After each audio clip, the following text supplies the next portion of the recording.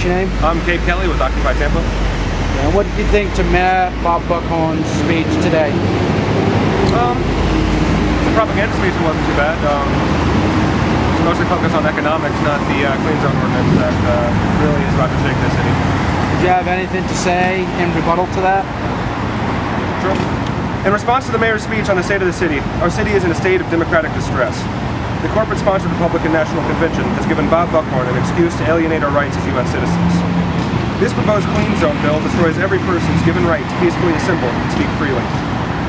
The city of Tampa is deciding that the correct course of action is to stifle dissent, freedom-destructing rules, tailor-fitted to protect the status quo, and dictate what peaceful protest should look like. 4,000 police officers with rubber bullets and tear gas, along with a $50 million security budget, sounds more like preparation for military combat than it does public safety.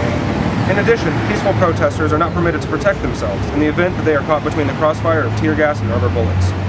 With gas masks and other forms of protection being restricted under this special ordinance, we believe that existing laws are sufficient enough to protect police as well as our city. Buckhorn has given us the ability to purchase back our basic human rights, the same rights that we claim makes this country the beacon of freedom's light, in the form of a permit allowing protesters freedom of speech for 1 hour at a time. We, the people of Tampa, want to know who worked with Buckhorn to draft this ordinance. Who is this ordinance designed to protect? What gives Buckhorn the authority to pass such oppressive legislation and trample on the Constitution? Why should anyone have to pay for free speech? How are police going to be able to distinguish who is protected under these permits? What measures will the city of Tampa take to prevent inevitable incidences of police brutality during demonstrations, and who will be held accountable? Buckhorn's callous disregard for his civil rights shows how disassociated he is with the American public. This proposed clean zone ordinance is the final nail on the proverbial coffin.